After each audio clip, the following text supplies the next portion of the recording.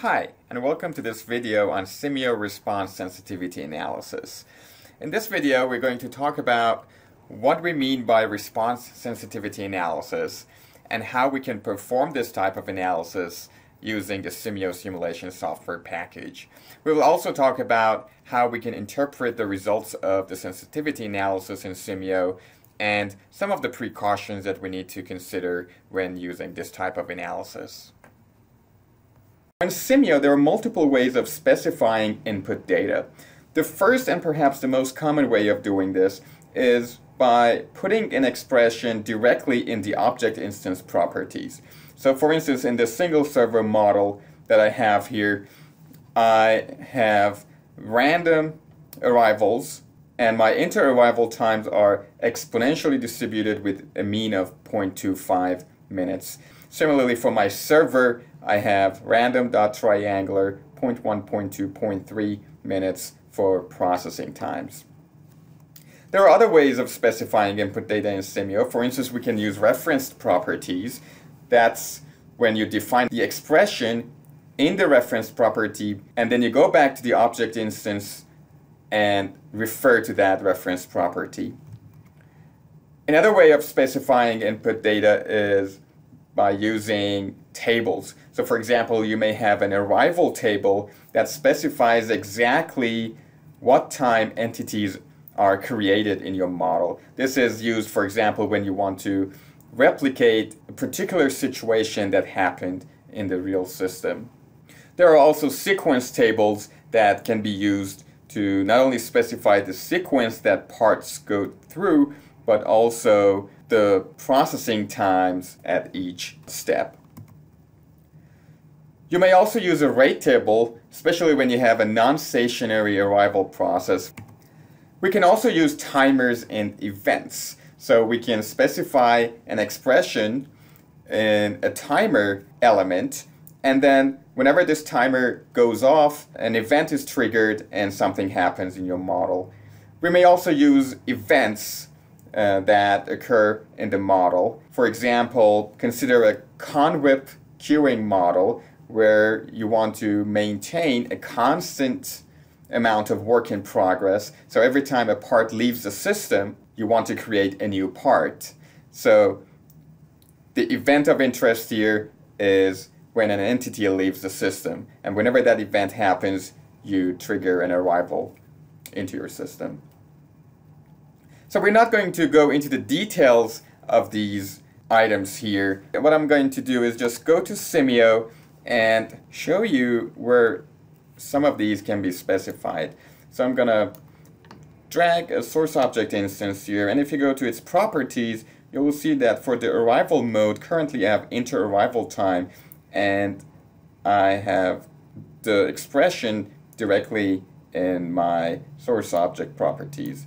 Now, if I open up this drop-down list, you'll see that I also have the option to use a time-varying arrival table. That's for modeling non-stationary arrival processes.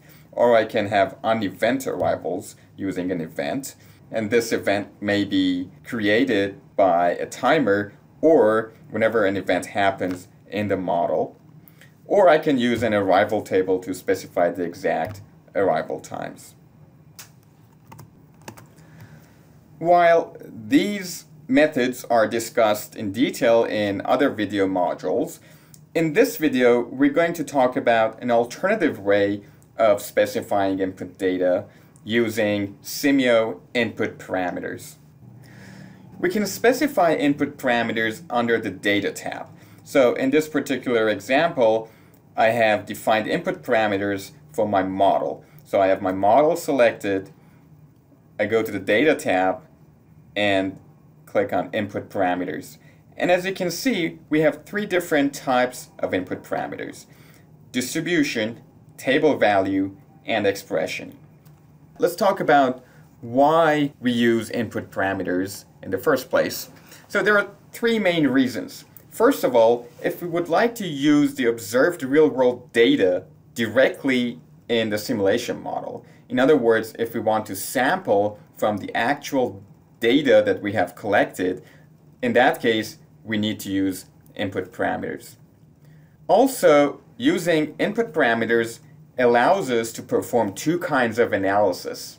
The response sensitivity analysis gives us an estimate of how sensitive the outputs of our simulation model are with respect to the different input parameters. On the other hand, the sample size error analysis helps us evaluate the input uncertainty and allocate our data collection resources more wisely to different inputs in our model. Specifying input parameters and considerations for using observed real-world data directly in simulation models are covered in a related video in this video module. In this video, we're going to primarily focus on what we mean by response sensitivity analysis and how we can perform and analyze the results of this type of analysis in Simio. And sample size error analysis is covered in another video in this series. So if you're not familiar with Simio input parameters or you do not know how to implement input parameters in your simulation model, please pause this video, watch the related video on specifying input parameters, and then come back and continue this video so that you will have a much better idea about what we're doing here. So we're going to use a simple model of an airport security checkpoint to show how we can perform sensitivity analysis in Simio. In this model, passengers first visit the dock check station where security officers check their boarding pass and identification document, and then they visit either of the two scanning stations. The AIT station, or Advanced Imaging Technology station, is for regular passengers, while the other scanning station is what we call pre-check here in the US. And this is for passengers who have already gone through some background checks. And the difference between the two is that the pre-check passengers will get to keep their shoes and belts on. There may be some other differences as well, but the net effect is that the pre-check station usually has a shorter line and faster processing time. Now, those regular passengers that go through the AIT either pass and leave the system, or if they fail, not only they need to go through the scanner again, but they will also need to go through the pat-down station.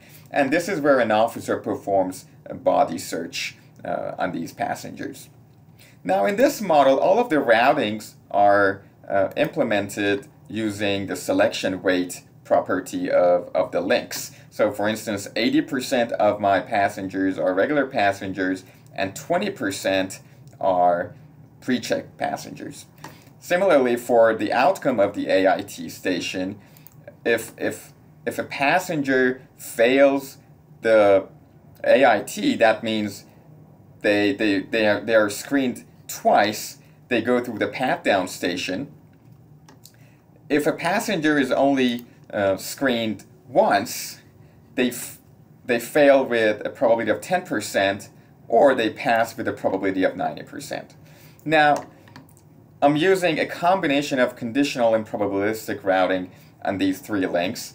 And if you want to learn more about how the routing logic works in this model, I would encourage you to watch the related video module in the entity routing video series.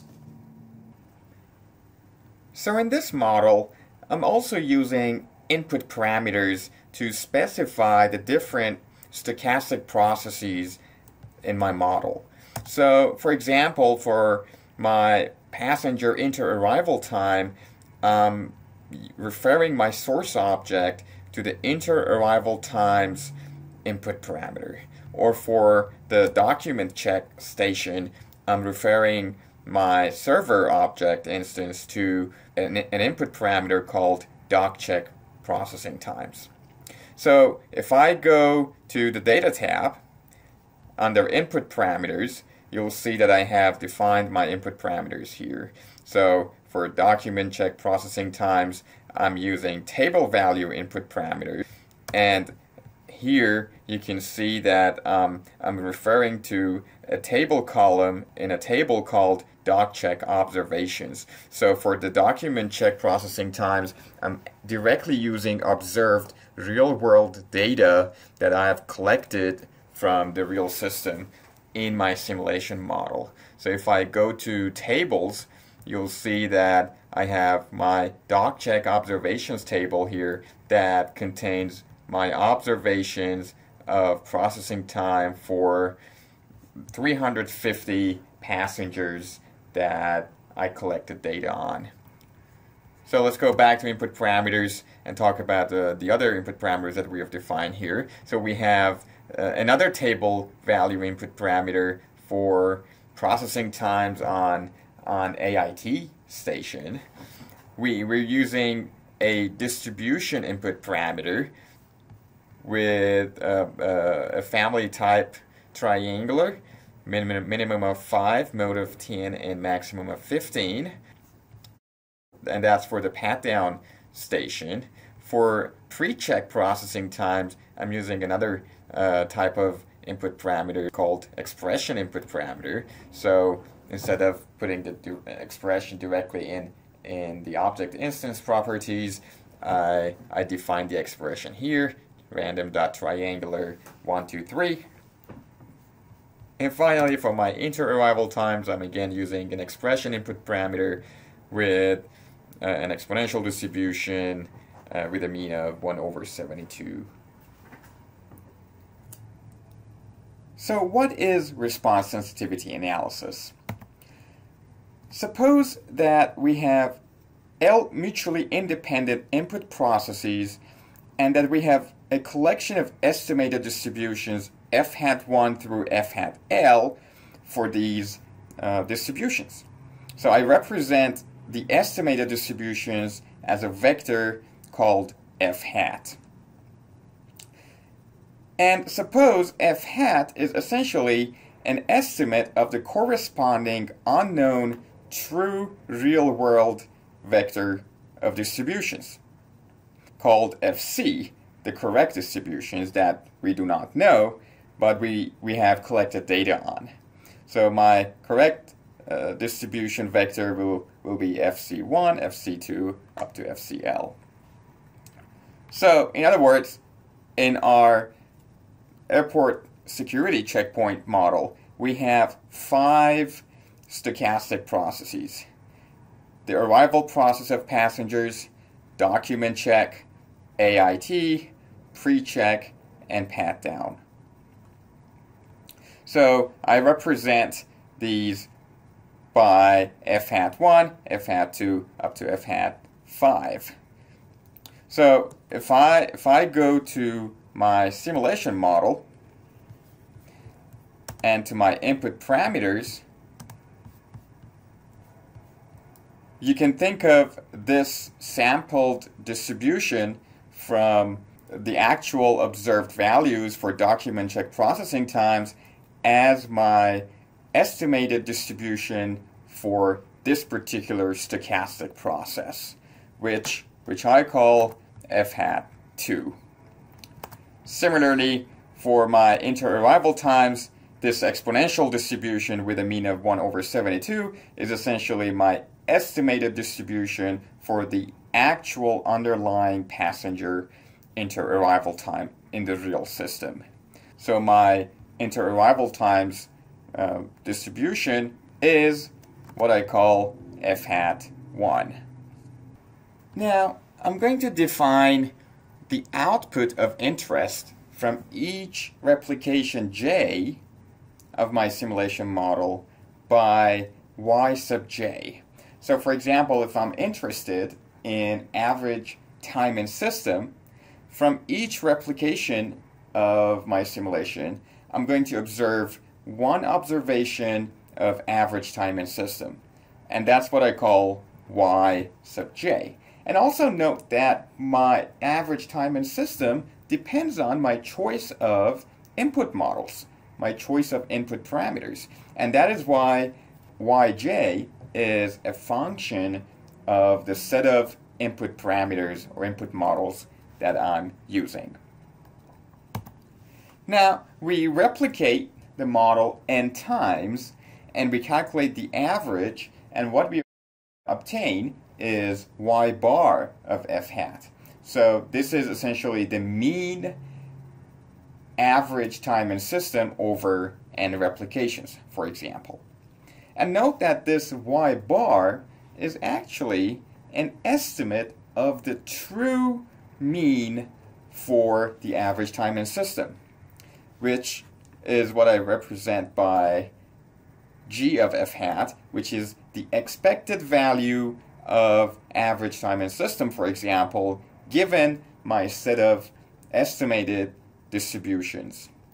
And we know that as we increase the number of replications to infinity, we obtain a better and more accurate estimate of the true population mean.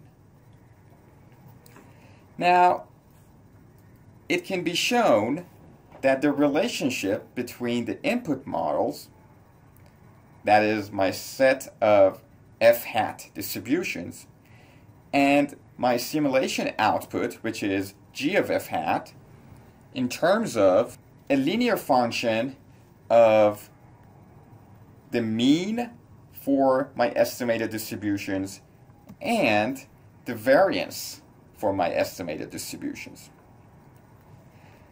Essentially, this is a meta model for our simulation model, and it provides a regression approximation of the relationship between the inputs in our model and the output in our model. So basically, this is based on the assumption that the sensitivity of the mean simulation output is largely captured by the mean and variance of the individual distributions that we use for our input parameters. And of course, again, this is just an approximation, and of course we can extend this approximation to higher moments such as skewness and kurtosis and or the percentiles of these input distributions. Also note that we are not considering the interactions between two or more input variables here. Now, if we further simplify this mean variance effects model that I showed in the previous slide and only consider the mean effects, that is the effect of the mean for the estimated distributions, and only use these mean values to approximate our simulation output, then we end up with this regression model. Of course, this regression model is not as accurate as the case where we also included the variances for these estimated distributions. But the nice thing about this model, or this meta model I should say, is that we only have one coefficient associated with each estimated distribution, which allows us to easily estimate the sensitivity of our simulation output to each input model f hat. And in fact, the sensitivity analysis that Simio performs for us reports these beta L values, these coefficients in the mean effects model that I'm showing here. Now, similar to a statistical regression model, this coefficient beta sub L associated with f hat L approximates the change in your simulation response given a unit positive change in that input parameter f hat L. So this expression basically tells you how much your response would change approximately if you increase your input variable by 1 unit in a positive direction. So the details of how these beta values are estimated and why we can do these approximations in a regression meta-modeling are out of the scope of this video. But I will provide some additional resources and articles at the end of this video if you would like to read more about these topics. For now, we're going to trust Simio and its calculations of these sensitivities. Now, let's talk about how we can perform sensitivity analysis in Simio. So the first thing we need to do is define our input parameters, which we've already done in this model. The next thing I'm going to do is specify the unit of measurement for each of these input parameters. For instance, for my document check processing times, I'm referring to the values in a table which are actual observations. So I go to that table and I tell Simio that these values represent time and the units are in minutes. Similarly, for my AIT observations, I tell Simio that these observations that I want you to sample from also represent time and the unit of measurement is minutes. For my pat-down processing times, when I specify the parameters of my triangular distribution, I specify that these are all in minutes. Similarly, for my pre-check processing time, I tell Simio that these are minutes. And finally, for my inter-arrival times, since I'm simply using the inverse of the hourly arrival rate of passengers into the system, my unit will be hours. Once we do this, we need to go to experiments and define a new experiment. And of course, we also need to define some responses for our simulation experiments. In this case, I have defined average time in system, also in minutes, as a response. Also average number in system, as well as the utilization for the different stations as my responses in this set of experiments. I set the number of replications to 50, but keep in mind that when you're performing the sensitivity analysis, the number of replications need to be strictly greater than the number of input parameters that you have in your model. In this model, we have 5 input parameters, so we need to perform at least 6 replications. And this is to ensure that we have enough degrees of freedom to be able to estimate those coefficients in our regression model. Now, all I need to do is to tell Simio which of these input parameters I want to include in the sensitivity analysis. And by default, all of the input parameters that you define are included. For the include in response sensitivity analysis property, I have true for all of these input parameters. Again, true. For pat down, I have true. Same for AIT and document check. So basically I'm telling Simio to include all of these input parameters in the regression model. And the last thing I need to do is simply run the experiment, and Simio automatically performs the sensitivity analysis in the background. Once my experiment is complete, I simply go to the Input Analysis tab, and Simio provides a tornado chart that tells me what the sensitivity values or what those beta coefficients are for each of my input parameters. Now in this model, it turns out that the output, in this case average time in system, is highly sensitive to processing time on document check. And then the next input parameter is inter-arrival times. And then AIT processing times, pre-check processing times, and relatively smaller sensitivity to pat-down processing times. I can also hover my mouse on each of these components and see what the sensitivity coefficient or the corresponding beta value is. So for example, in this case for document check processing time, the beta coefficient is 64.073. Similarly for inter-arrival time, it's negative 26.15.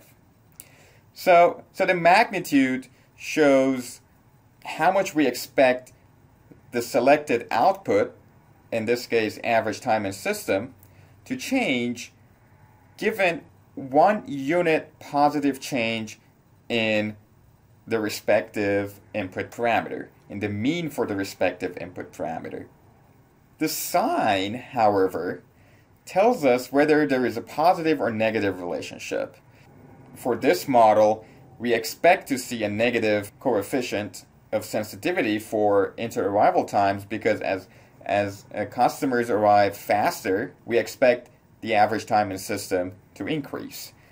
Also, if we increase the processing time for document check, we expect the average time in system to increase, which is why we see a positive coefficient. We also need to pay attention to the units. Now, in this case, I know that this value 64.073 tells me that if I increase the mean processing time for document check by 1 minute, then I expect my average time in system to increase by 64.073 minutes. So that's why setting the units of measurement is critical in order to be able to properly interpret the results of the sensitivity analysis. Also keep in mind that these sensitivity values are simply approximations, as we discussed earlier. So if you actually go back to your model and increase the mean inter-arrival time by 1 unit, or the mean processing time for pre-check by unit, you may not obtain the exact same change in your average time in system. And also note that these are local approximations. Just when you use the derivative of a highly nonlinear function to estimate the function value at points near a reference point, as you go farther from your current values, your approximations, your sensitivity values become less and less accurate. So you can't use these coefficients if you're making huge changes to the current values for your input parameters. These are only for local changes. And finally, keep in mind that we're not looking at multiple input parameters changing at the same time. We keep everything else constant at their current value and only change one of the input parameters by 1 unit in a positive direction and approximate how that is going to affect our response. And the last thing I wanted to talk about is alternative visualizations of the same information that Simio provides. So if we go to the bar chart basically provides the sensitivity to the input parameters for each response, but what it does, it provides a relative sensitivity. So it normalizes the sensitivity coefficients to 100% and shows the relative importance or sensitivity of each input parameter. The same information is represented differently in the pie chart tab, where instead of bar charts, we see a pie chart for each response, and the different colors represent the different input parameters. So how do we use this information? Basically, this sensitivity analysis tells me that if I want to spend more time to estimate my input parameters more accurately, then I need to give more importance to the ones that have high coefficients of sensitivity, because these are the ones that if I estimate incorrectly or if I do not estimate accurately are going to have a higher impact on my estimate for my response. So if you would like to read more about sensitivity analysis, I have provided a list of references and additional resources for you to look at. Also note that using input parameters allows us to perform another type of analysis called sample size error analysis, which is a topic for another related video.